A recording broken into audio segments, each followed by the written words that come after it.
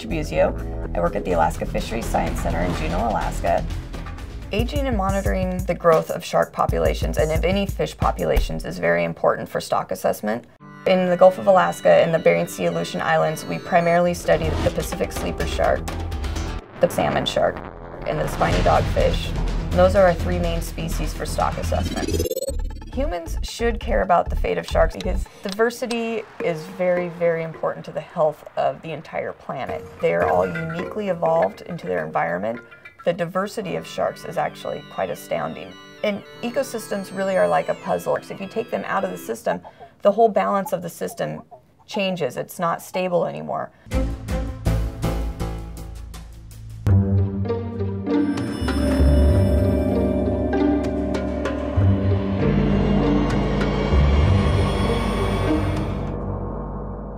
The spiny dogfish is actually a shark, even though it doesn't say shark in its name. Spiny dogfish are actually generalist feeders. I've seen them feeding on jellyfish, shrimp, squid, octopus, larger fish.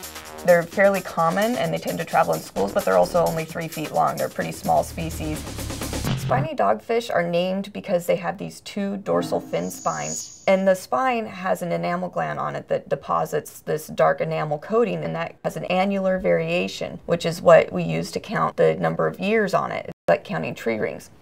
Then there's the vertebrae, which is like a spinal column, but not quite. And the vertebrae are what we are investigating now for aging spiny dogfish. We have to dissect out the vertebrae from the animal, clean it off, trim off all the excess gunk and whatnot.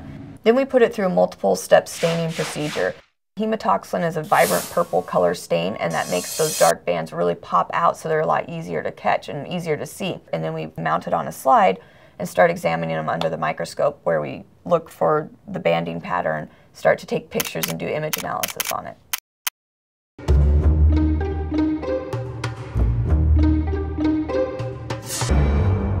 The tagging study has been going on for about 5 years now. What we have learned from just where the tags have released from the animals is that the dogfish are going all over the place.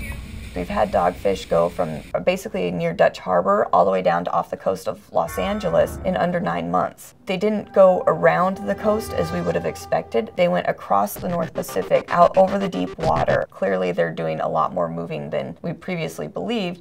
This does have an impact on stock assessment because these are not just Gulf of Alaska fish, they're not just British Columbia fish, they're not just West Coast fish, they are coast-wide, and we have 3-4 very different management areas, so there's larger implications just from a management perspective.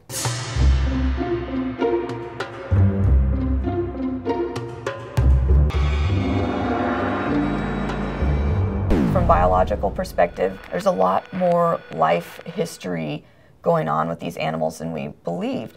Most of the animals that went for these long distance swims were larger female spiny dogfish. There's so much to learn about all these animals.